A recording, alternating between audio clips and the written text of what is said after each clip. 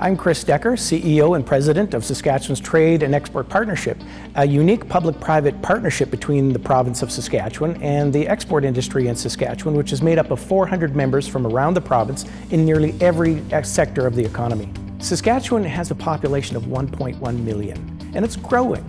But that means we have a very small domestic market.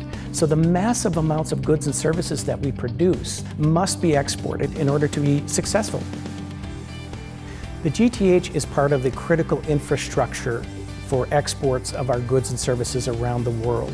We trade with 150 countries, $32.8 billion worth of exports, and that's growing exponentially. Saskatchewan is a safe and welcoming and comfortable environment for the investor, both as a place to work, live, and to do business, but also in terms of its regulatory environment and tax regime.